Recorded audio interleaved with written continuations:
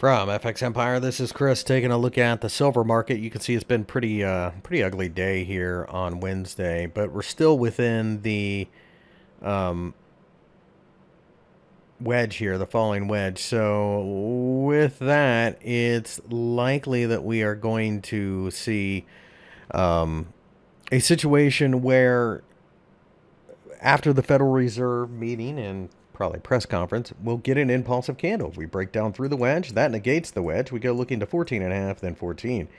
However, if we turn higher and we break above the $15 level and this downtrend line, we'll start going towards 16. That's what the wedge tells us it should do, but it hasn't kicked off yet. We needed an impulsive daily close.